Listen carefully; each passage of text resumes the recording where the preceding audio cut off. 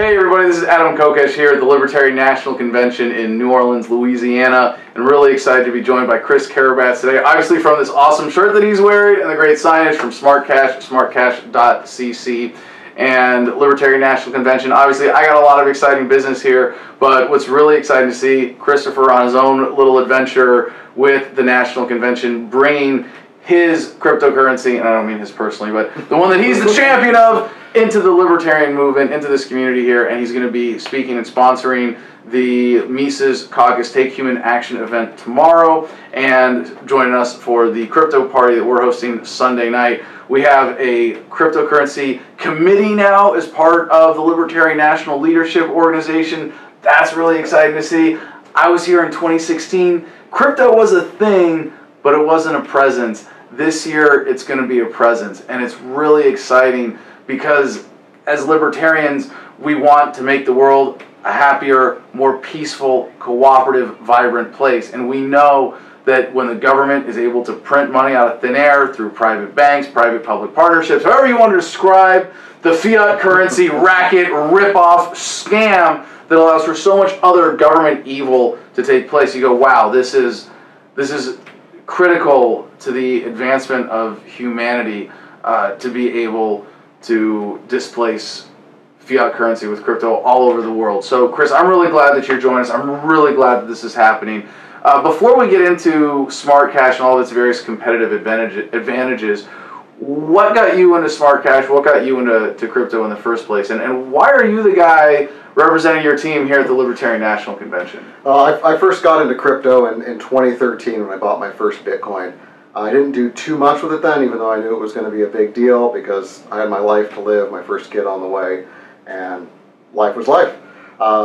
Even then, though, I was very attentive to the Libertarian Party and the movement. I loved freedom, and I loved the way that the Libertarian movement was trying to advance freedom in this country and across the world.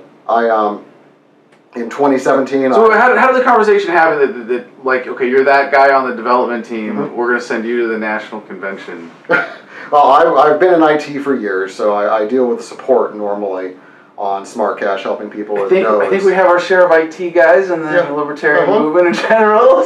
But I was the one who was either the most passionate about SmartCash and Libertarianism, or the one they wanted to get out of the office to make me shut up about it. Yes, so, I'm trying to wrap my head around this. I'm trying to figure out if you're the guy on a cryptocurrency development team who gets sent to talk to the Libertarians, if that makes you the least nerdy or the most nerdy of that group. Because we've got two very interesting demographics there. How do you make that connection? But I'm glad you're here and you're doing it.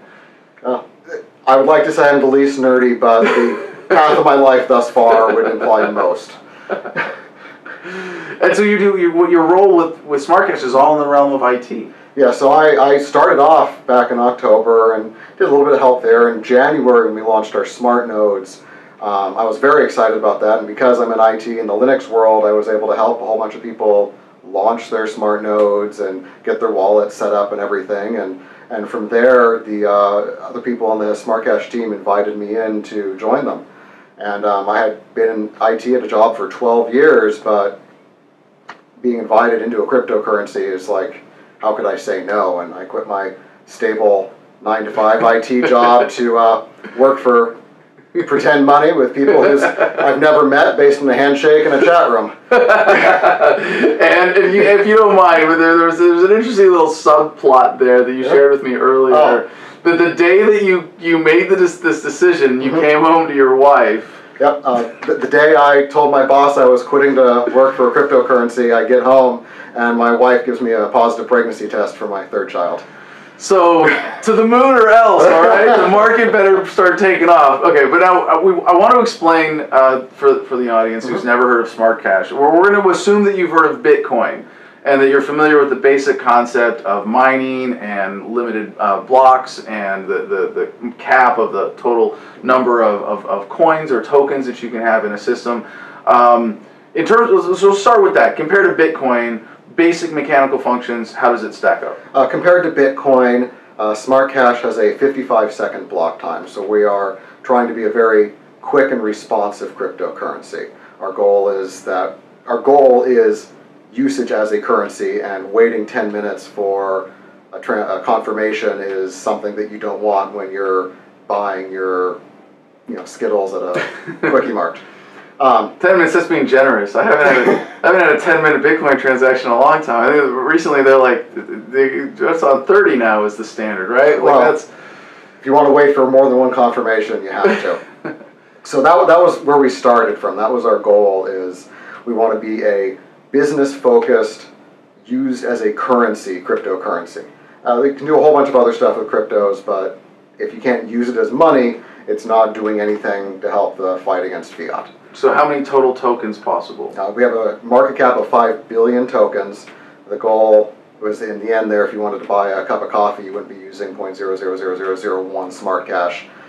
You'll still use 0.00 something, but... So it's deliberately set up to avoid the unit bias problem of Bitcoin. Do you mind if I explain? Go ahead. This is one of those end user things I think is important for people to understand, that part of the problem with there being only 21 million, correct, Bitcoin possible, that even already today, and Bitcoin's cruising around $6,000, that in order to, a regular purchase, you're talking about a small decimal. And there's a psychological unit bias against, I gotta buy, Bitcoin's too expensive. And you go, for those, yes, a Satoshi is a Satoshi is a Satoshi. Like you buy not a Bitcoin. You're not trying to buy like a handful of Bitcoins. It's just, it's a substance. It doesn't matter.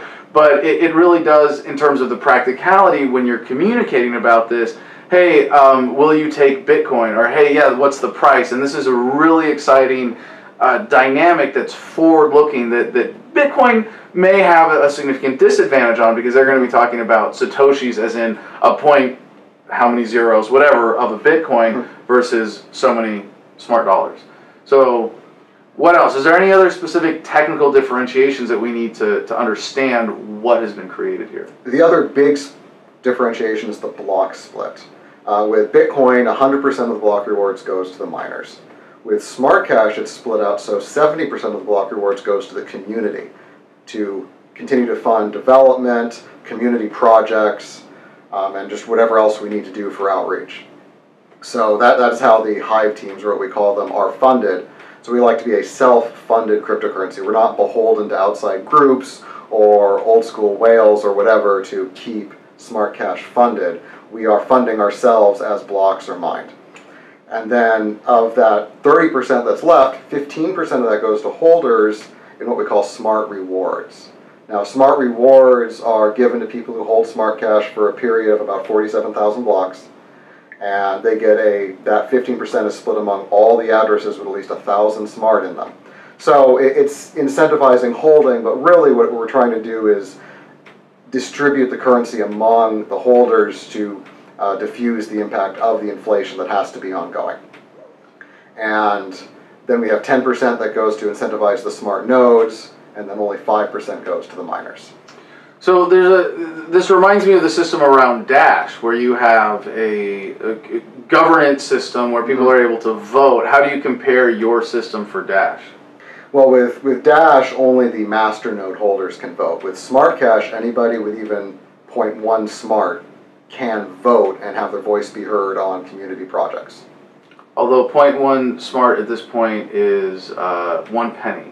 About they're cruising. It's cruising around. I mean, it's been I think the lowest it's been recently was 7 or 8 cents, but it's been cruising around 10 lately. And it was up. I mean, it hit a couple dollars. Like it had a spike. You had a spike just a few months ago. January, along with Bitcoin, obviously. Yeah. So during that whole phase, and that's when we first released the smart node. So. Mania. And this is where like there really is an interesting proof in the market already for this concept, is that you outperformed Bitcoin over this year by a factor of 2 to 1. Is that correct? Yeah. So when we announced smart nodes early December of last year, we were floating around 500 Satoshi, and right now we have a really solid floor of about 1,000 to 1,100 Satoshi. Yeah, and the reality is that we're still measuring everything in the cryptosphere against Bitcoin. Still standard, still king, and that's fine to like appreciate that and respect that for now. And I want to make a little bit about my position clear, because I'm also a fan of Dash, and I have a successful Dash project that's happening right now. And I think that SmartCash and Dash are kind of competing in similar niches.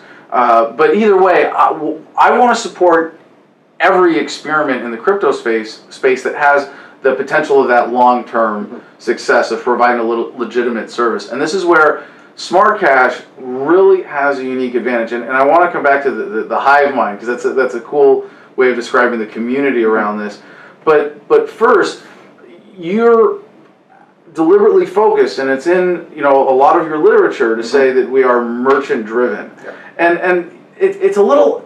It sounds a little awkward, honestly. I'm going to buy a currency. I'm thinking retail. Like most people think of themselves from a more of a retail perspective. But even then, if I'm going to use a cryptocurrency in the world today, I want one that's merchant focused so that I can go spend it, I can use it in those places. And this is something that you're doing extensively, especially in Brazil. So if you could explain both what that merchant focus means and why Brazil is an area for development. We like to be merchant or business driven because without businesses, there's nowhere to actually use the currency, as you just said, outside of I'm going to buy or use TV from you for crypto. Or the dark web. Yeah, I mean, and that's a viable use case. That's an important use case. But for mass adoption, we've already got that covered. Yeah. Bitcoin actually had that one handled reasonably well. But for mass God bless adoption, you, Ross Ulbricht. We will see you outside soon. We're all rooting for you, man. But for mass adoption, you need to have a valid business use for this. And our goal is to get this in the hands of businesses and merchants so they can actually use SmartCash to do business with their customers. And that is what we feel is necessary for mass adoption to come. I mean, it itself is not sufficient, but it is necessary. And so why Brazil? Brazil's for a few reasons. One, a couple of our developers are from Brazil. So we had locals who are very excited about this on the ground there. And another is we have one of our partners there, CoinBR or StratumBR, who they're an exchange down there, and they had an interesting lawsuit with banks. And that they won. They won the lawsuit. But what happened is the banks started shutting down their bank accounts because that's they have the power to take away the money from you. And then they shut down this guy's mom's bank account. And apparently that was that's going too far. No, that was the funny thing. It's not like it flipped people around her. It flipped her. Yes. In to being one of the most passionate advocates. So he and his mom and his whole crew now walk around with T-shirts that say "F the banks" on them, and so he has a product in Brazil now. He's working with a couple other companies we call the Smart Band, and the Smart Band it's pretty reasonable technology. It's just a band you wear, RFID. If I prepared for this, I would have had one here to show you, and you can use this at 85% of the retail locations in Brazil. And wow! You've already hit 85%. So because it's interacting with their existing credit card processing system with an RFID chip. Yep. Wow! So you can load. That's a huge test market. That's we have one here. We do. We have. All right. Okay, we're gonna get past one from off screen. Beautiful. All right. So more props, more toys. Well, this is cool because this is. So I've been saying for I don't know, maybe a year now that with Bitcoin or cryptocurrency in general, we could be just like one killer app away from widespread adoption that kind of takes us to fiat is gone, right? And it's not literally overnight, but in the course of a few months, if someone said, "Hey, we got it, we got the formula down," and for the average consumer, better, easier, more convenient, boom. Get a card, or an RFID chip in this. I'm weird about wearing stuff. Obviously, I wouldn't, maybe not obviously, but I wouldn't wear this. But I would want a card. But the fact that you could do this, you could put this in a phone, on a phone. I mean, the RFID. Where's the RFID chip in this? It goes right in there. Oh, okay. So it's tiny. It's just a tiny chip. Yeah. It's already in there. So the RFID chip's actually. Yeah. Do you want? Can we see that? Sure. Keep going. I want all the little pieces. But yeah, that's it, so that you can do it with that. And this is something that where if this is where the future is, if this is what the market demands, cryptocurrency is ahead of the banks. Like that's really exciting. That we're already like there's just there are things that are possible with cryptocurrency that are possible for banks, but that they would never pursue. Okay, so you've got like a chip, like a mini SD chip. Yep. And it would. Okay, can I do this? Yep. All right. Put it in there. And it's which way? This way. Either way. It's RFID. Actually, sorry. Okay, yeah. The way it fits. Adam, the way it doesn't. Okay, so then this comes on, and you can see that it's in there, and boom. Yep. That's it. And you can put that in anything. This is just how it's marketing it now. All right. So the next thing, put it in a form that people are familiar with. That's really easy. You have the smart cards. And I love it's got a screen name on it. It's Aphoid. I don't. Do we not want to show the number? No, that's fine. Doesn't matter. All right. So because that would, I guess you'd have to read. You have to also. Okay. So if I walk into the store with this, and I want to buy something, what happens? I mean, do I swipe it or whatever? Like, you're the merchant here, right? Merchant. Yep. Okay. So you've got first thing I do. You've got an app on your phone. This Now this is assuming that this is now software that we're showing you on a phone that a merchant could use on a phone. Like if you're selling oranges on the side of the road, just have a phone. Download an app. You're the merchant. It does all of this. If not, if there's a more console version that would be like a credit card reader in a store. They're behind the counter. They register it. They put it in. They put the and. So what happens? So you have to figure out a way. You put the amount in here. So here's the amount. Here's the app. So I put an amount. Say I'm just going to be cheap here, and it's going to cost $1.99. All right. Then I'm going to scan a QR code. Okay. So that's the big QR code on the back, and we can talk more about that later. And we go here, and it goes here, and now it has the user put in their PIN. And the PIN is what allows the unlocking of the private key to do this. Okay, so I don't know the PIN. Yeah, he doesn't know my PIN. He's going to pretend to be me and enter the PIN. I'm going to do the PIN here. And that's the part we're not going to show on camera. Yeah, this is my PIN, sorry. And then, so once I put in the PIN, the I is the user, so then I would say pay now. Yep. And then we have a tip option. I don't know, should I tip you? What did you charge me $1.99 for? For doing this interview? Yes, exactly. All right, well, you're doing a pretty good job, so I'll give you a tip. And now it's processing. And assuming the Wi-Fi here works, there we go. All right, payment approved. Yep. $239 USD. That's it. Yep. That's it. And all. And now, is this card just like a paper wallet? I assume you have other features. Yep. Like so, this is backed up with a smart wallet. I can still password log in and accept. Like if I were to lose this card, like so we have a PIN, but no one else can spend it if they don't have the PIN. And we have a web interface that you as the user can log in on your phone or on your computer, and you can generate multiple cards.